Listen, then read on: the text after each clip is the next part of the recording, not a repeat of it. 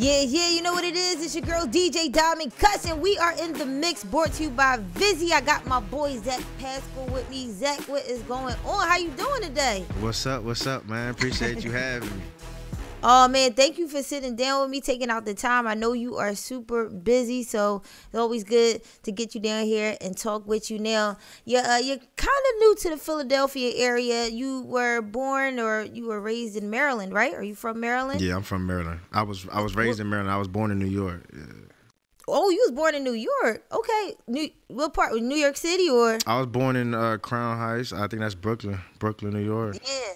Wow, didn't know that. You know something new every day. What made you guys move to Maryland? So my parents are Caribbean, and so they came from Grenada and then flew to. I guess when you come from out of the country, you know everybody go to New York, and so my parents met in New York, had me, and then we moved to Maryland when I was like 3.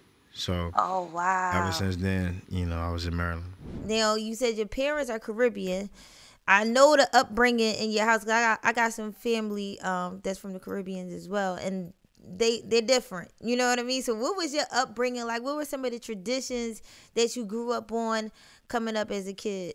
I mean, sure, we had a strict household. You know the Caribbean lifestyle, but we did have good food. You know, we ate good growing up.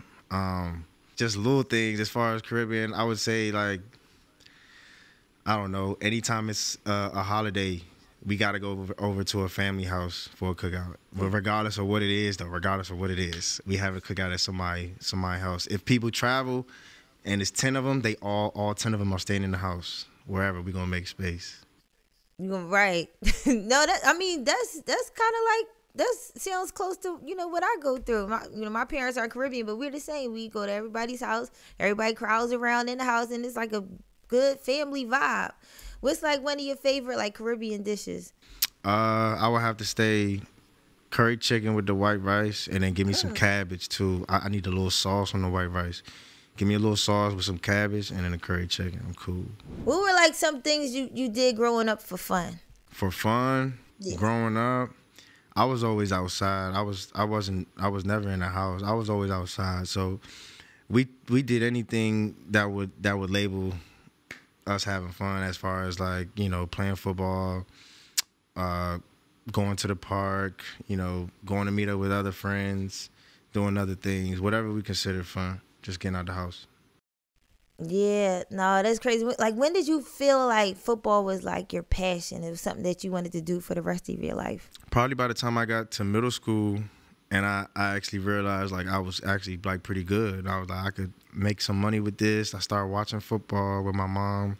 She was a Giants fan, so I started, watching like Tiki Barber and Plaxico Burress and all those guys, and it made me fall in love for the game. So I started passionate from there. You gotta talk to us about the dog mentality. What is that all about? What is the dog mentality? So the dog mentality, it's one of my friends group. He introduced it to me one summer. I was training home for the NFL, and he came up to me and he gave me some socks that had the dog mentality on it, and he explained it to me. And basically, it's a mentality where, whatever you're going through, no matter if it's good or bad, and I could give you 2 scenarios and how that applies, but it could be good or bad.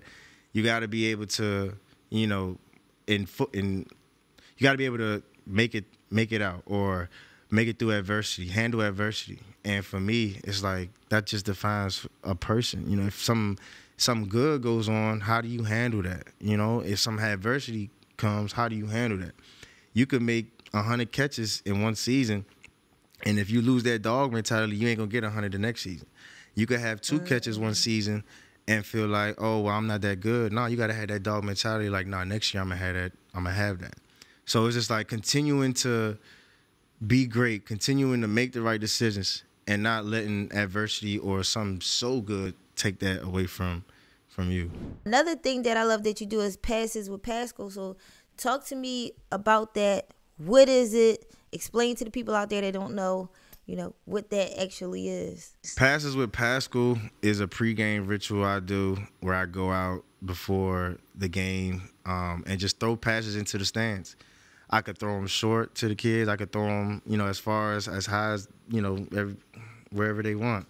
And I like to do that because, it gives somebody, whether it's one person or whether it's 20 people, it gives somebody the opportunity to say, like, okay, well, I went to a coach game and I was able to play catch with a player, and people big and small take that, and that could possibly change their life.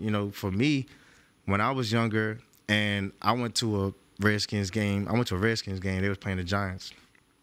And they didn't throw me a pass, but just being out on the field, seeing Victor Cruz, seeing all these other guys, like, it changed me so much just being there and actually having to, like, see it in person. So if I told myself that when I came into the league, I was gonna have a little something, that's me, that's different.